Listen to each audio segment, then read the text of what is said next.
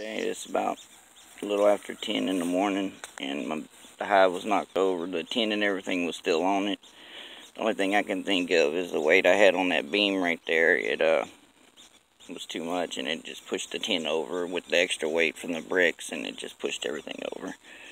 Luckily, it pushed it over in a manner to where everything was still on top, so it kept the bees dry. And I guess it's a good thing too that I left it overnight, because oh my lord, there is a fudge load of bees in there. If I can get close enough with my camera. That old bottom's full, and I'm thinking that's one piece of comb up there, and that's another piece of comb in the middle down there. I guess they glued it to the side of the freaking thing because it's stuck.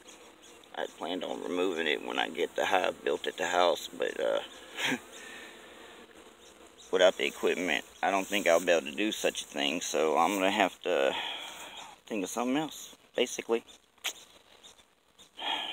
Yeah, that's where we're at, so